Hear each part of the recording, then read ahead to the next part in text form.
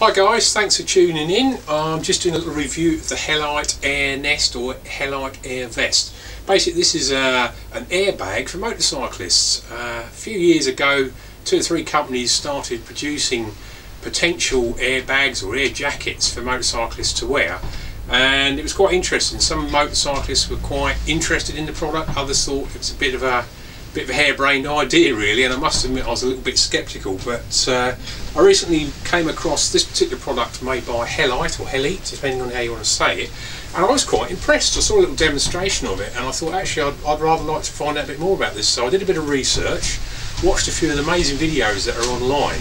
Horse riders obviously are in a similar situation. They're high up, travelling at reasonable speed, and they've taken the air vest on board quite rapidly actually.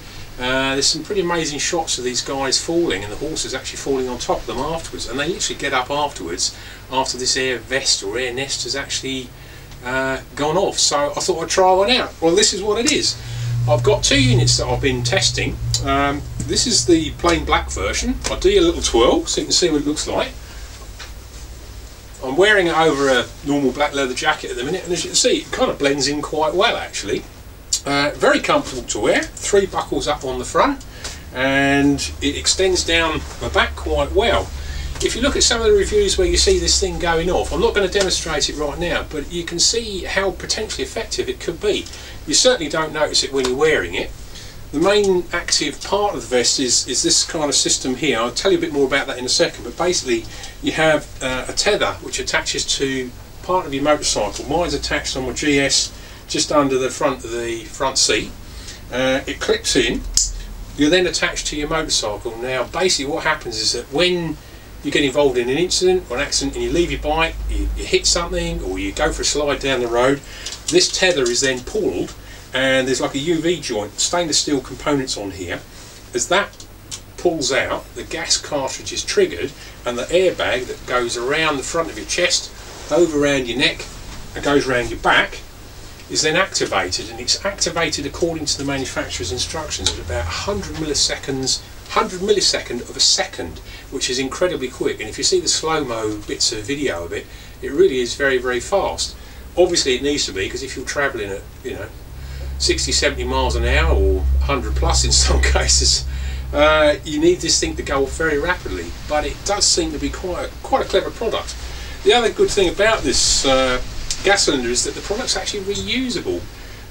Cylinders cost about £16 from the manufacturer, which is pretty good.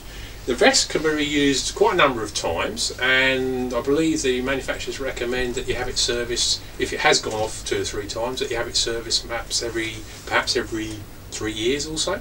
Well, that seems pretty good value to me. Okay, so this is the high-vis version of the Helite Air Vest. Exactly the same as the black unit, but obviously it meets all the current high-vis requirements. I'll give you a twirl.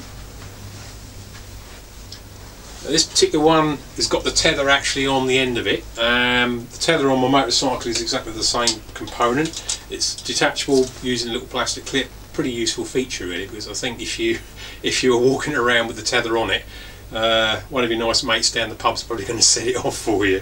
£16 a go for each canister, so I suppose it's not the end of the world, but I'd imagine if you're not expecting this thing to go off, it's going to be a bit of a shock. You'll be able to see in some of the other videos that I've done a link to down there. So basically I've got a large size air nest on at the moment. They make numerous sizes. I'm 6'1", about 14 stone. Fits me really nicely. It's got quite a bit of leeway on the Velcro adjusters on the air nest. I found that different jackets, if I've got this jacket, obviously this is a relatively slim fit. If I'm wearing a textile enduro type jacket on there where you've got a bit more padding, or for winter use, you can actually adjust the vest quite a bit. Now I would guess that when you're wearing it, for the most protection from this, you probably want to have it as a fairly snug fit so that it cradles your body in a stiffer kind of position. I think if you're in the process of you're sliding down the road, the stiffer the jacket holds your back and your torso, probably the more effective it's going to be. And certainly as far as your crash helmet's concerned, if the jacket is fitting tight when it's inflated, it's going to support the helmet and stop that neck, the lateral movement, or the backwards or forwards, which is the thing that potentially is going to kill you if you fall off your bike. Okay, so I've taken the air vest off. You can see it's a nice lightweight unit, very nicely made actually. When you open it up, it's basically it's polyester. Looks a bit like Cordura fabric in there. Nice little touches like the Velcro around the neck. That basically keeps the neck sitting slightly upright, which helps to make it more comfortable. You're not going to get any areas that rub. Obviously you've got your normal day glow, and you've got the reflective stripes in it as well. Generally feels like a really nicely made product actually. One thing I didn't mention also is that the vest has actually got a built-in armour, and it's CE approved armour inside this. So when you're wearing it, if you're wearing it over, most jackets have actually got built-in back armour in anyway, so you've actually got double the protection there, which I think is quite useful. But because it's made quite, the jacket itself's quite flexible, the back bit is fairly stiff, but again, because of the shape of it, it actually seems to conform quite nicely to the average kind of back. I've changed my jackets now. I put my textile jacket on, really just to show you how well the vest blends in.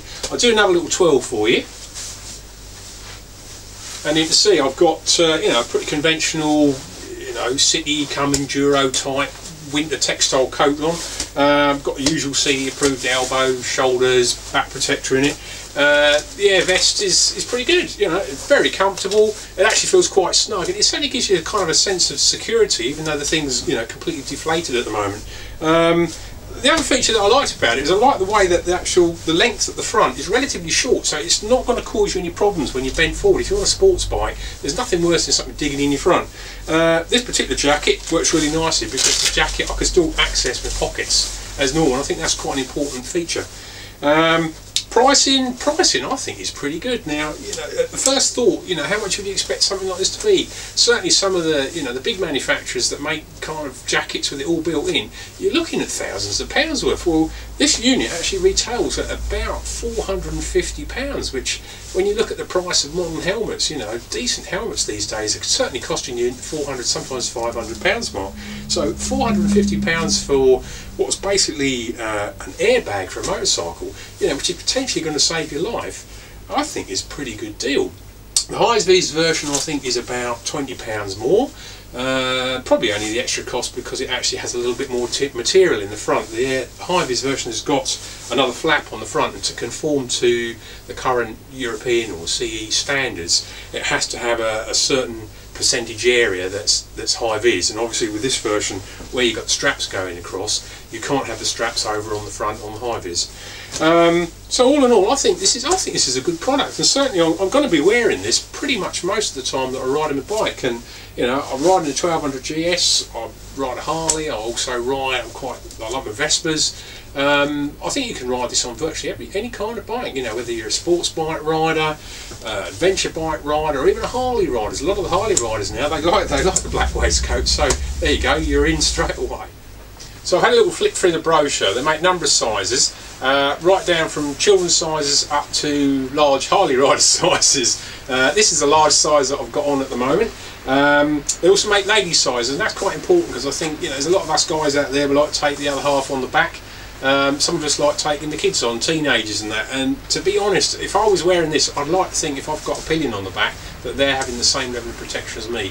Again, I think it's quite good because the unit's so slim on the front of you, you can certainly have somebody sitting behind you without this actually causing you any kind of problem. As far as where they're going to attach it, if you're a pillion, I'd imagine they could probably just clip this in either on the strap that goes between on a lot of bike seats, maybe down the side on the frame, or even on the rear rack. Just got to remember that it's behind you. A little point about that is that I did find also getting on and off the motorcycle that your first thought is, oh god, what happens if you forget you've got the tether on? You step off of your bike and you pull it, activate the vest. Well, because it's about £30 a pull, it's very obvious when this tether, it's got a bit of elastic in it, so it's got a bit of a give. So as soon as you get off, you very quickly become used to that feeling, and that kind of stops you and think, oh right, just need to unclip it. Very important obviously when you're just getting off your bike, going into the petrol station to fill up with some fuel. So that's review of the Helite Air Nest. Thanks for watching.